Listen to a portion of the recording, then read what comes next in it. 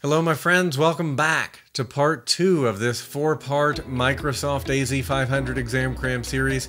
I have more great material prepared for you today, so let's get right to it.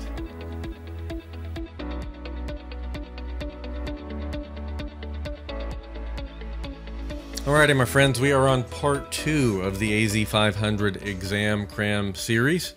And this is for Domain 2, which is Implement Platform Protection, which consists of 2 sub-domains, Advanced Network Security and Advanced Security for Compute.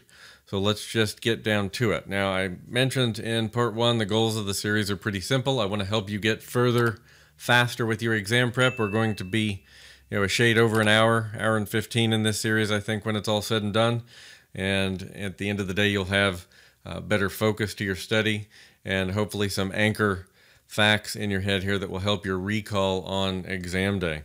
So when you see that for exam slide, that's where I'm going to show you the facts you want to remember for the AZ-500 exam, as well as areas that you want to spend time focusing your study. So let's get to it. Let's start with advanced network security. So you may see questions around securing connectivity of virtual networks. That could include VPN authentication, express route encryption, maybe even VNet peering. So spend some time in that area. Configuring network security groups and application security groups, which help in the NSG scenario, may come up. Creating and configuring Azure Firewall. And also configuring Azure Front Door as an application gateway. So more on that in just a moment. So for the exam, let's talk about where you want to focus here and what you want to be ready for potentially. It's hard to guess everything, but we can take some clues from the skills measured. So no express route encryption options. Read the Microsoft Docs page. It's actually mentioned in the AZ-500 exam prep guide. And know the default connectivity of your virtual networks and your subnets. So subnets being reachable from one another by default when they're in the same virtual network, and VNets or virtual networks not being connected by default. Just 2 of many rules you want to be aware of. So know the common deployment model for Azure Firewall, and what I mean there is pretty commonly we'll see Azure Firewall deployed with a central VNet. I'm just going to take you to the What is Azure Firewall page. And here's a picture of that common deployment model where you have a central VNet. So if you don't have a lot of time in with Azure Firewall, actually the What is Azure Firewall page is a great place to start.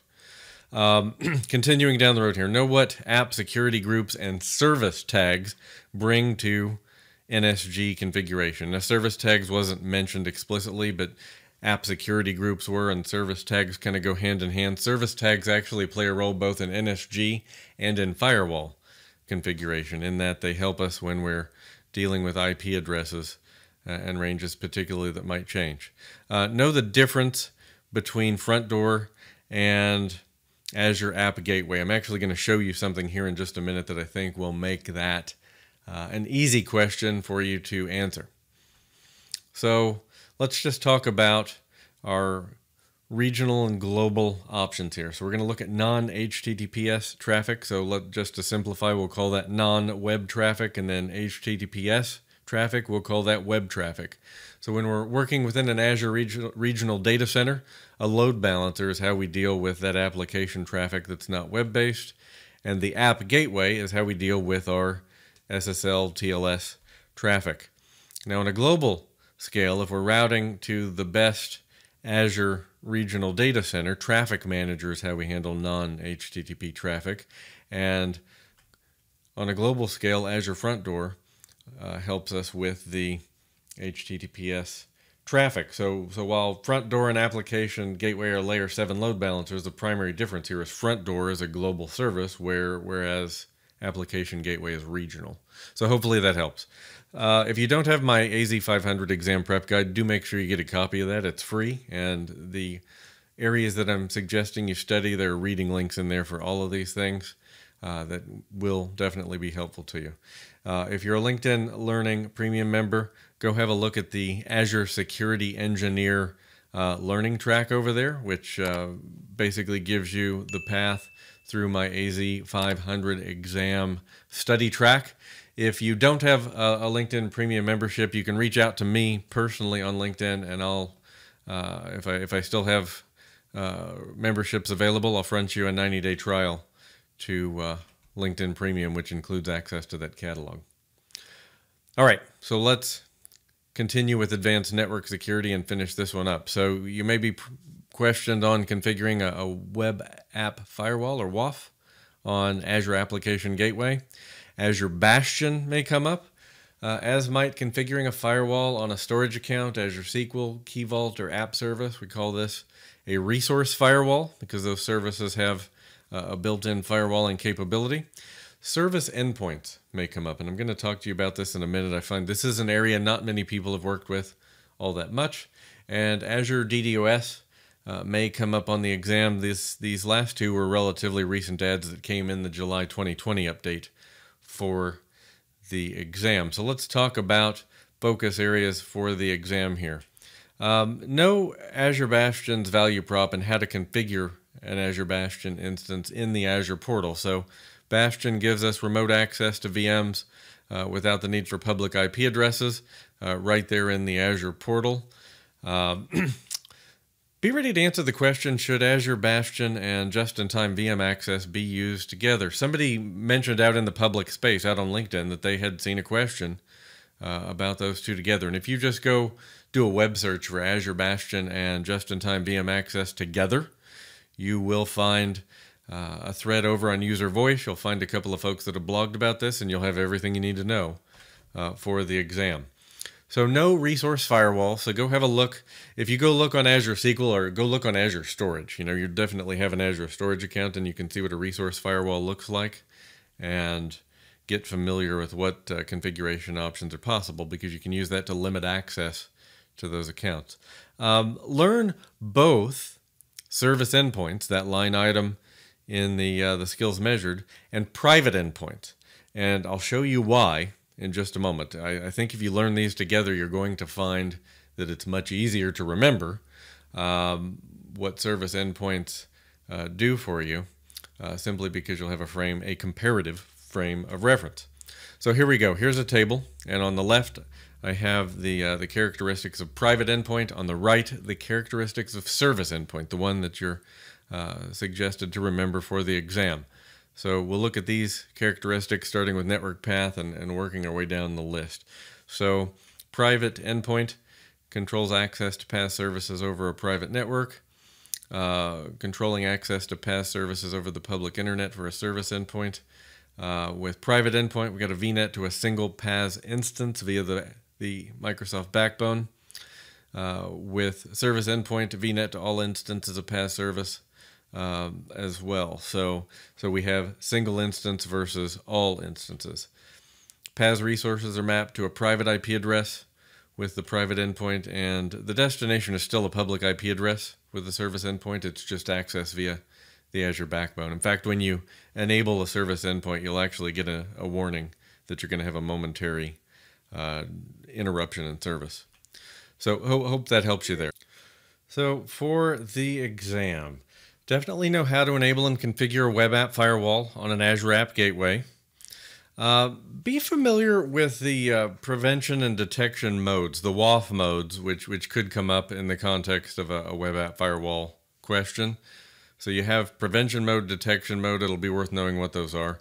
And for WAF on Azure App Gateway, also be sure you know what rule groups and the OWASP core rule sets are all about. And finally, learn what the standard tier of Azure DDoS delivers over the basic tier. In fact, I'll give you a quick chart here to just show you exactly what the incremental difference is. It's these three items at the bottom here: protection policies tuned to your VNet, logging, alerting, and telemetry, and resource cost scale protection. If these videos are helpful, be sure to give us a like and subscribe so you get a notification every time we drop a new video, and feel free to leave us a comment with new installments you'd like to see. All right, so now we're ready for subdomain 2, which is advanced security for compute. This is another long one. Again, we only had 2 subdomains, so they're quite long. Configuring endpoint protection might come up. Configuring and monitoring system updates for VM. So don't think update management, think updates to your management agents and VM extensions.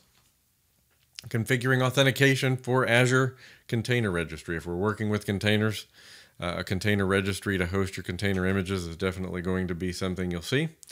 Configuring security for different types of containers. I do expect the focus on the exam is going to be very AKS heavy, just by virtue of the adoption of that service. Implementing vulnerability management. So this is vulnerability management in the container sense, and then configuring isolation for Azure Kubernetes Service. So let me break these down for you to simplify your study a bit. So the first two there are virtual machine focused, and I assume that you have some experience with Azure VMs. You're going to have some study to do here because I expect you're not going to be super familiar with the fine-grained details of those two items. But these next four here are all related to containers, and Kubernetes is going to factor in here.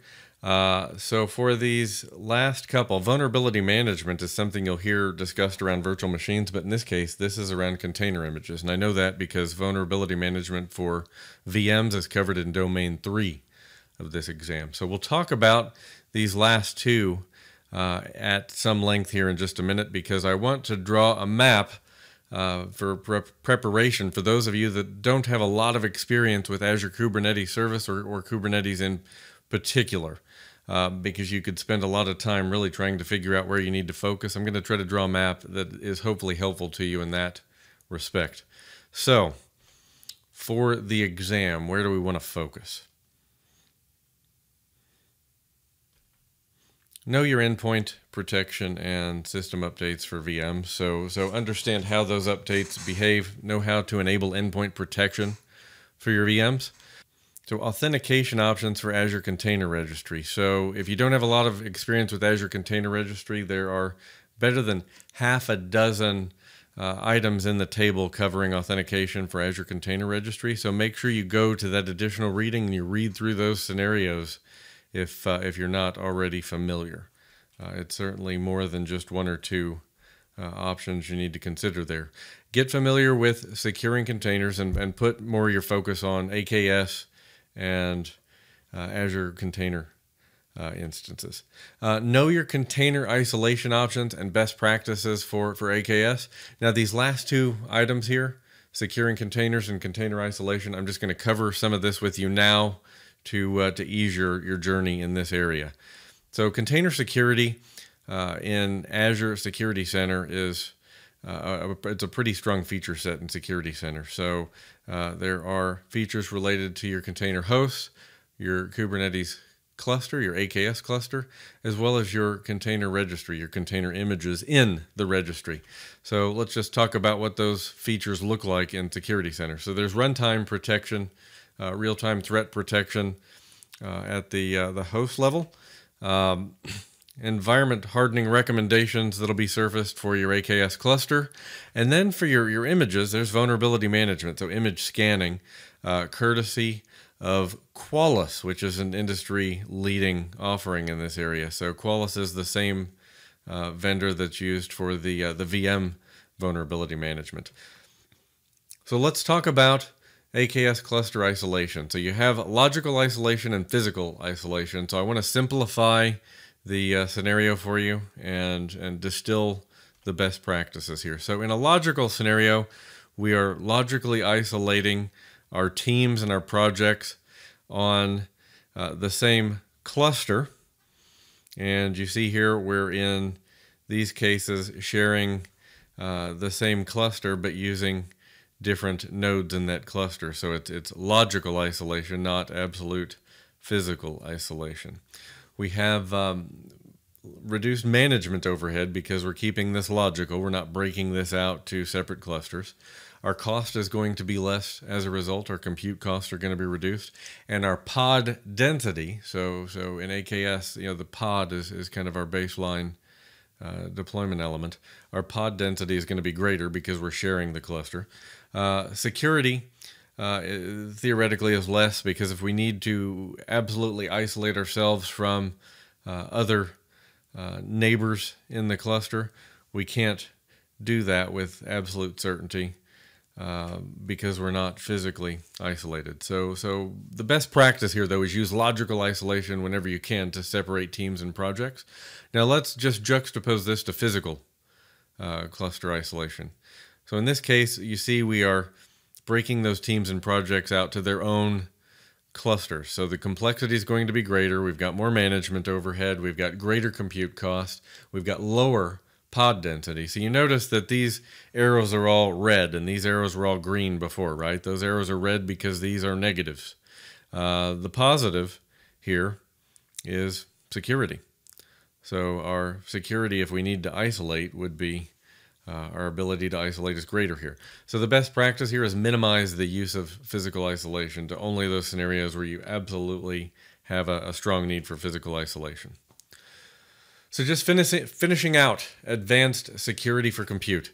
Configuring security for container registry, we can safely assume Azure Container Registry here. Implementing Azure Disk Encryption. Configuring auth and security for Azure App Service. Configuring SSL TLS certificates might come up, as well as authentication for AKS, so Kubernetes again, and configuring automatic updates. This time, automatic updates for your Kubernetes cluster is what you want to focus on, really. So for the exam, get hands-on the free App Service Managed Certificates feature if you haven't already. So when we think about where Microsoft is likely to focus for an exam, it's going to be on those shiny features that are modern, that provide management advantages like automation. Certificate auto renewal could well come up, and in those scenarios, those are going to revolve around things like app service, front door, Azure Key Vault is going to be involved. So you want to spend some time in that area for certificates and certificate renewal. No Azure Disk Encryption, so that's your VM level encryption, and you can already guess that in a Windows VM, BitLocker is involved. But also be familiar with Azure Storage Service Encryption and your default settings there and your configuration options there. So one of these is at the virtual machine level, and the other is working at the storage account level. So two very different features there. So no automatic updates for Azure VMs, but put some focus on Azure Kubernetes Service and your cluster automatic updates. There's a process, an automated process there, but there's some details you want to be aware of for the exam so you understand what your responsibilities are in that automated update process. Because Microsoft provides the service here. They don't manage your applications 100%, so you'll need to know some details in there. Authentication and security, so think role-based access control for Azure App Service and AKS. So when you see RBAC, make sure you get in and you look at the roles related to the services. Authentication and security around Azure Container Registry, and automatic updates in AKS, as I mentioned, for the node, the node cluster. Make sure you focus there. All right, again, if you don't already have a copy, grab my AZ-500 exam prep guide. That's got additional reading, that I've mentioned here in the video. And go over and check out that series at LinkedIn Learning. Ping me for a 90-day free trial if you don't already have one. And there you have it. So that is part 2. Thanks for watching. Make sure to give us a like and subscribe so you get a notification every time we drop a new video. And I'll see you back here for part 3.